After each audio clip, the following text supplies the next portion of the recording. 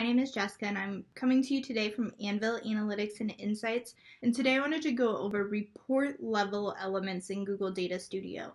So there are some elements like your header, your date range in your dashboards that you're going to make that you want consistent across each page.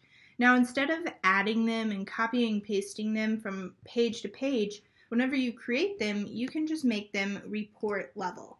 So when you do this, you're going to highlight all of them, right click, and then come down here to make report level.